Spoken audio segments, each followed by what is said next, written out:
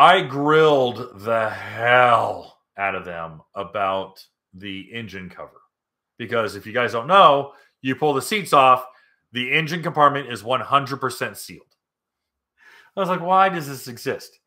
And he said, it was the only way. It was the only way that we could get the seat small enough. He goes, because we wanted a narrow seat. We wanted to narrow the seat all the way around. We wanted it really narrow at the front. We wanted it narrow, narrow, narrow. But the only way we could design it that we could think of that it would seal up the engine compartment and have the narrow seat that we wanted was if we had that panel.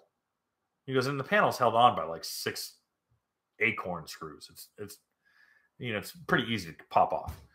But that panel allows them to have a more narrow seat. And they said that was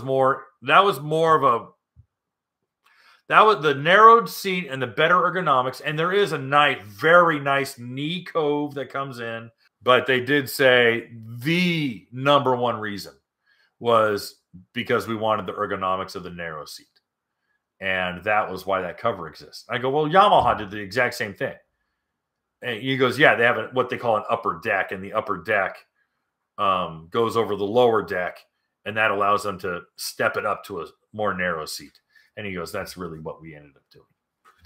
And I said, so it wasn't to keep people from getting into their engine compartment? And he goes, no, not really.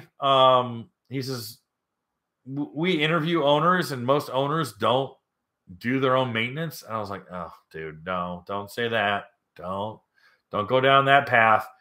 But he was like, well, again, the mechanically inclined guy can pull the seat and then take an impact or, a little electric driver. So, yeah, you just take all 6 of them off. Off it goes, and you got the full engine compartment. Okay. But again, look what Sea-Doo did. Sea-Doo has 13 of those stupid torque screws. So you're kind of like, fine. You kind of just accept it. You go, okay, fine. All right. Hey, guys. Thanks for hanging out. This clip was taken from our weekly podcast that we record here every Sunday night at 8 p.m. Eastern Standard Time. If you want to watch the whole video, you can go to the Watercraft Journal's YouTube channel, go to playlists, and then click on live sessions. You're going to see it there.